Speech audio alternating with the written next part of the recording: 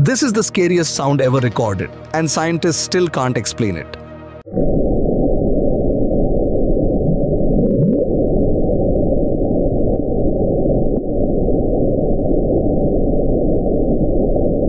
In 1997, the Pacific Ocean released a noise so loud, every underwater microphone across the globe picked it up instantly. They called it the Bloop. And no, this wasn't a whale, a submarine, or an underwater volcano. It was far louder and unlike anything ever heard before.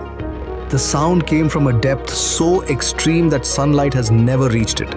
Some researchers believe it could be tectonic plates shifting, but others think it might be something alive. If it was a creature, it would have been larger than any known animal on Earth. Bigger than the blue whale by a lot. And here's the creepiest part. The bloop was detected only once. Never again.